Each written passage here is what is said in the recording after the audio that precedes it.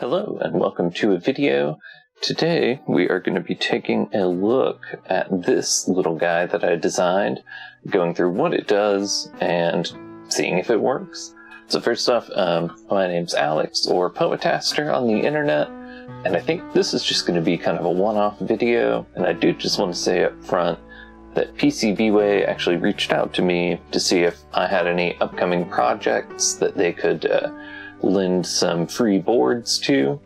So full disclosure, I did get these boards for free. I did take the opportunity to try out their Flex PCBs, and even though I haven't tested my design yet, I have to say it's really cool. I knew they would be bendy and flexible, but I guess I didn't realize just how flexible these Flex PCBs are. So I think this is going to be the perfect form factor for what I'm trying to do here. So yeah, just wanted to be super upfront about that since it's not something I normally do, but really appreciate PCBWay for reaching out and for providing these. So first thing before we jump into it, let's talk about what this thing is and what it's supposed to do. So this is a glitch camera that I designed back before I had a stroke and couldn't use my left hand super good. Basically you have two switches and two knobs. The switches change the glitch set on each of the corresponding knobs, and each knob controls 2 glitches at a time. So basically you get a set of 8 adjustable glitches. So you can see as I turn this knob towards the center, it gets pretty normal, but then as I push it toward either extreme, you can see it's getting some kind of funky pixelation there. Once I turn it back this way, I get all sorts of wild green and rainbow colors. And basically there's a total of 8 different glitches like that. And I'll take a moment here to show some photos I've taken with this glitch camera design. And we'll talk a little bit more about that design, and I'll share the schematics and how it all works later on in the video.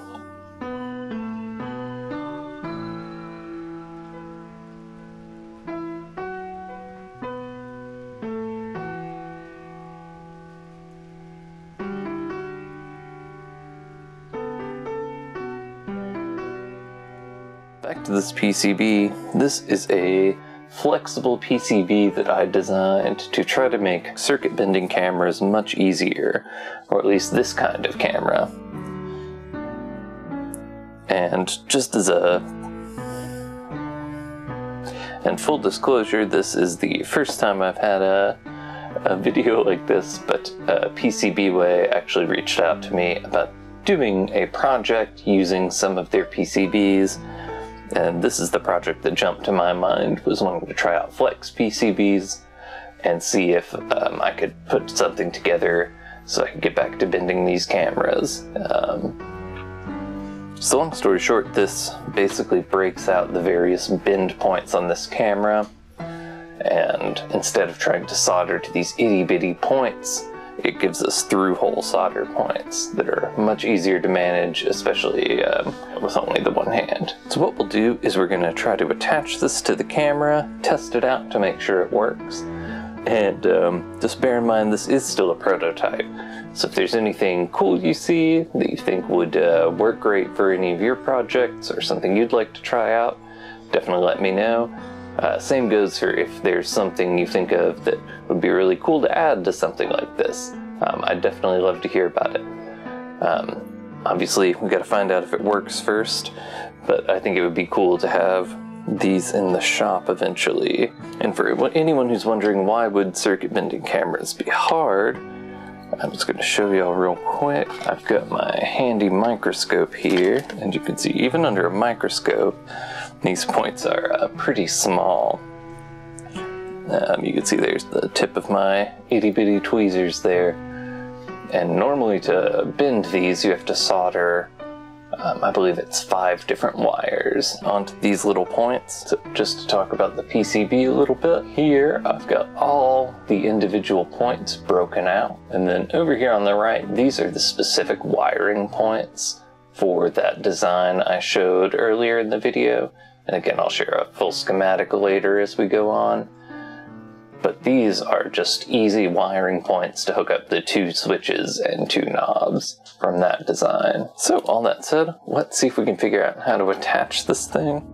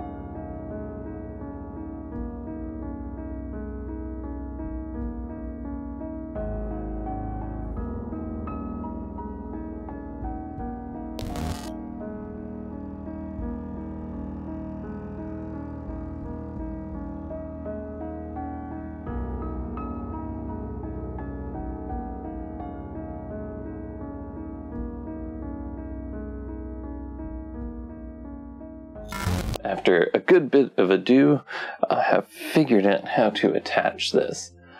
The trick was to heat up both the board here alongside the Flex PCB. And I did that by mounting my hot air gun so that I could put both pieces under it. I used a really wide mouth. I actually just took all the diverters off and just left it wide open to heat as much of the area as possible. I also taped the back connector on that holds on the original camera module. That way it didn't fall off, like I had happen once when I was trying this. I also ran it at a relatively low heat. I think I was using, 275, something like that on my heating station. That's pretty low to get everything melted and generally in place. And that didn't quite have it all the way on. So what I did is I was able to place it at that low heat, working over a long period of time. And then when I was happy with the placement, what I did was let it cool, and then use just these grippy tweezers to clamp both that connector in the back and the Flex PCB in place. And then I hit it with a higher heat. Still pretty low. I think I went up to 325. And that just made sure I melted all the solder connections together and had everything nice and tidy. And that seems to have done the trick. So let's test it out and I can show you all what this guy does. As I've mentioned before, this is a breakout board for a design that I've done, and I'll share the schematics for that design. And I'll just put my gooby face here, a very flattering angle. Hello. And as you can see, I can still use the camera as normal. It works to take photos. As I mentioned before, this section of the Flex PCB breaks out all of the pins so that you can experiment, whereas these pins are for the design that I already have and will be sharing. So to demonstrate some of those glitches, I'm just going to use a little clip here to clip to that contact. Now you can see I get like a crazy kind of rainbowy effect, kind of green, grainy. Here we get kind of like a pasteurization, not pasteurization, pasteurization. This one gives a similar kind of blur effect to kind of lo-fi things. And because I always found it annoying, when circuit bending cameras, you'd get like a really cool effect, and then you would go to take a photo, and lo and behold, it was gone because you were just glitching the screen. I just want to demonstrate that I'm going to take that photo that's all blues and purples. You may notice with a lot of these glitches, I have noticed with the design I came up with at least, it does take longer to save them, but it will eventually save them. So now if I go back to the playback, you can see the actual image that it saved is what's glitched, because we're directly modifying this camera module's connections with this breakout board. All of that will get saved to the actual image. I will throw a little schematic up on the screen and just kind of pause for a moment.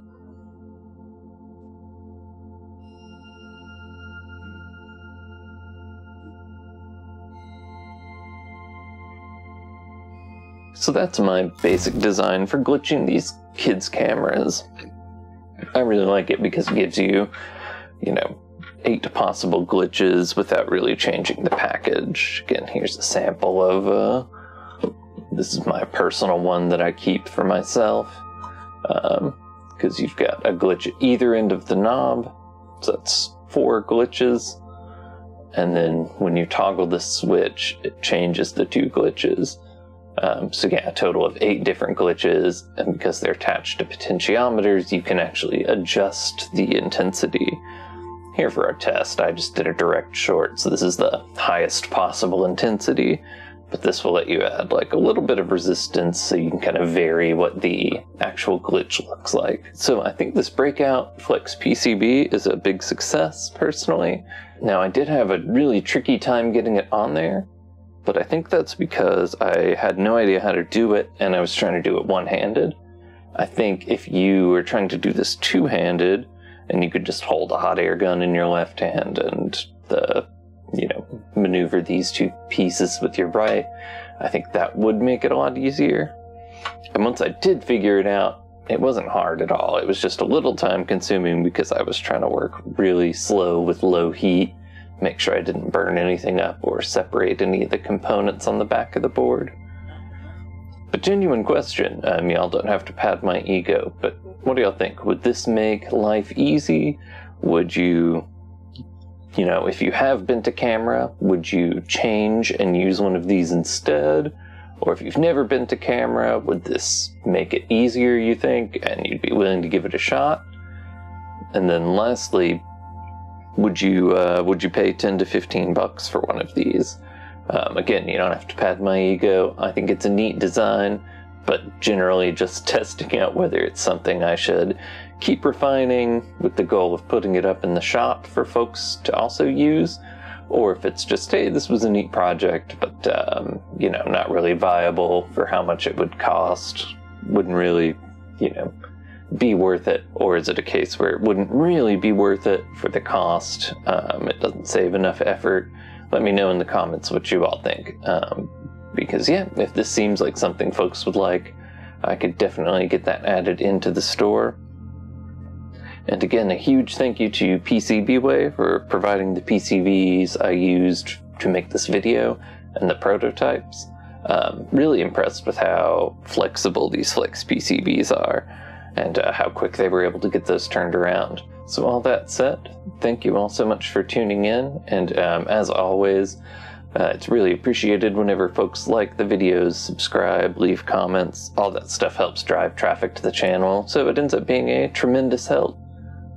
So thank you to those of you who already do that, and a preemptive thank you for anyone who does that after this video. I do really appreciate it, and as a very tiny channel, I do see when those things come in, and it means a lot. I really appreciate it. And finally, I know this was just a quick demo, but I think what I'm going to do is down the road, I'm going to make a circuit bending super show episode where I'm going to pick this video up. Basically, I'm going to take this board, kind of where I've left this video off, and take it through the final stages to have the complete camera put together.